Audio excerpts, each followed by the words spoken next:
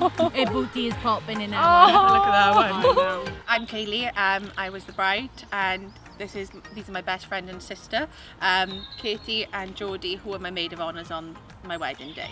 I had a phone call off his mum, who had informed me that the groom had gone at 2 o'clock in the morning for a walk, which I didn't see as anything different. He hadn't come back at that point, but normally he tends to go on walks if he ever feels anxious or stressed. I was not crying at all. I was hopeful. I said he will be there, because hand on heart I believed that he would be there. When I was getting my makeup done, I had a couple of calls from his dad, as to which then he said to the girls that he'd gone and he wasn't coming back, and which he told his dad that he wouldn't be because he was about 4 hours away from the actual venue and we had an hour to get married. And that's when I knew.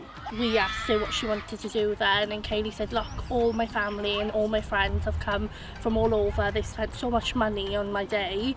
I spent so much money on my day. I still want to have it whether he's going to be there or not. So like a trooper, she decided to go ahead with the day anyway. I arrived with my brother, and I saw these 2 girls outside with some of the groomsmen. The wedding arrangers it was as well, and the registrars were there, and they were crying too, and that's when I knew that he wasn't there. I kind of was a bit like, I don't like this, I want to get going, I don't want anybody to feel sorry for me, I don't want pity, I just want to carry on. So the staff literally bought her a shot of tequila, bought you a shot of tequila, whatever time it was, and you told your chin strap up and off we went. Yeah, and then they asked what we wanted to do for the entrance, if we still wanted to do one, and I thought, why not?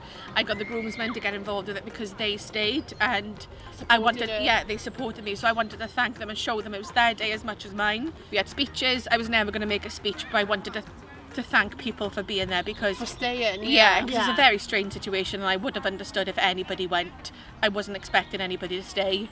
They asked if I wanted to do a first dance, and I've always dreamed of dancing with my dad, because he's older than what your average dad tends to be at this age. He's not gonna necessarily be there. Yeah. So it's always something I've dreamed about, having a dance with my dad, and just to celebrate the groomsmen and my brothers, because my brothers were there for me throughout the day. You can see from this occasion I haven't been left alone at one point, so that's made me feel 10 times better, the fact that I haven't been alone.